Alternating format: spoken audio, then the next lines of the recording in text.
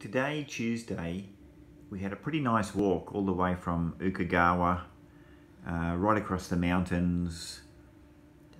Took about 6 hours and we ended up in the town of Koguchi.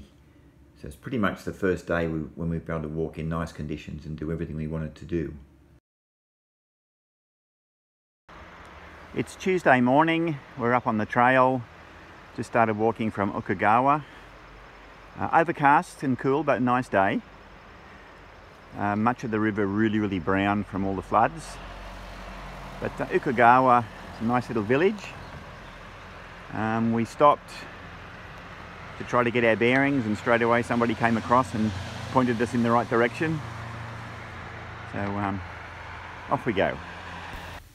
A nice touch with the children's toys they've added on the trail. Of course, it takes a child to complete the picture. These marker posts appear roughly every 500 metres, which is pretty good. It helps you keep a bit of an eye on the route and the distance. So Tuesday morning, about 10:30. It's quite a nice walk this morning actually. We're heading to Koguchi. Not very many people on the trail, to be honest. We got off the bus at the trailhead at Ukegawa and we were the only ones that got off. I think because of the bad weather, a lot of people have had to make alternate arrangements. I heard people say they were going to be going on a river cruise, which got cancelled and their accommodation got flooded. And then yesterday the rail transport was disrupted and the buses. Pretty sure today it's getting back on track.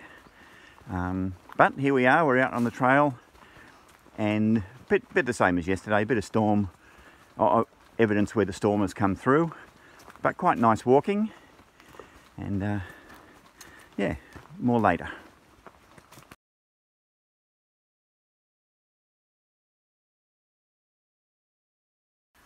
So it's customary to leave coins at these little shrines along the way, but Lynn's decided that she'll go one better and leave a little representative holding the coins, which I think is a nice touch.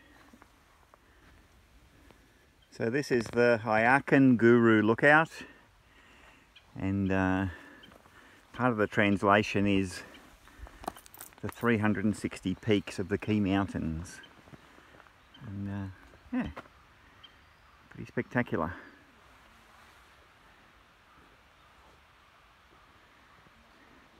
When we started walking today, we were right down near that river you can see in the distance.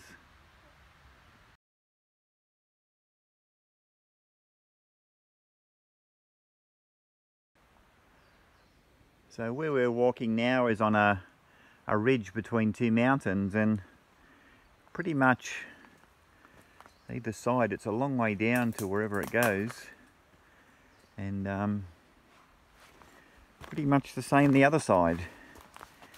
I look over, so yeah,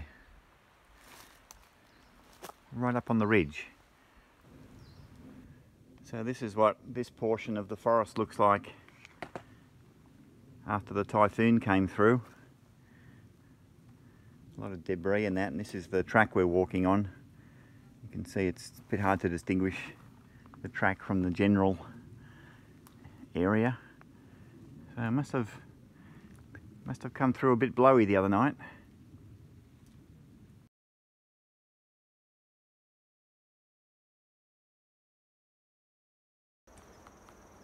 So slippery with these rocks after the rain.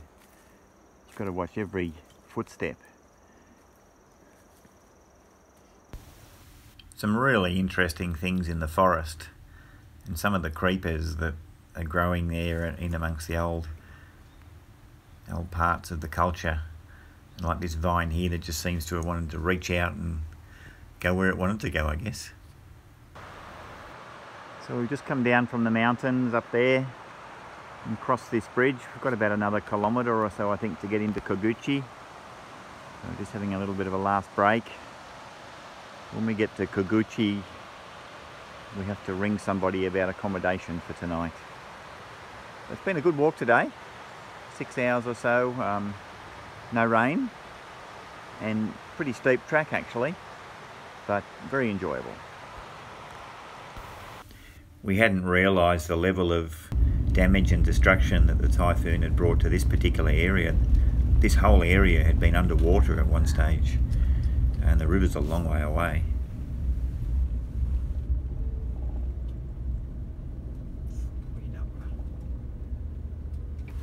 So all this area got flooded 2 days ago, and the river is way over there.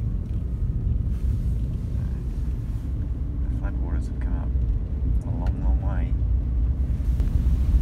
Our driver was actually struggling to keep the bus on the road at this stage because it was just layers and layers of thick mud that the workmen are trying to get rid of.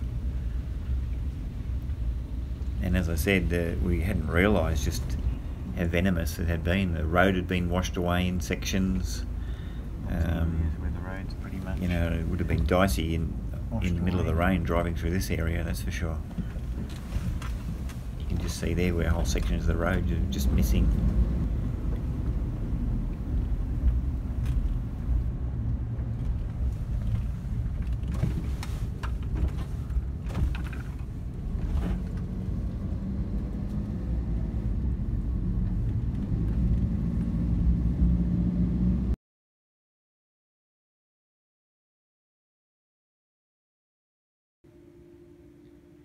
Tomorrow we're supposed to be starting again at Koguchi, and it's going to be quite a difficult walk because it's a very mountainous section all the way along to the temple at Naichi-san, which is where the big waterfall is, and that's where we were supposed to finish. Problem is, the trail has been washed away by various landslides. Our best option tomorrow then is the place where we're staying are going to drop us off at Shingu Station, and hopefully from there we'll be able to get a train or a bus down to Kumano Naichi Taisha, which is where the temple is. All that depends very much on which bus lines are running because of the damage of the storms. See how we go.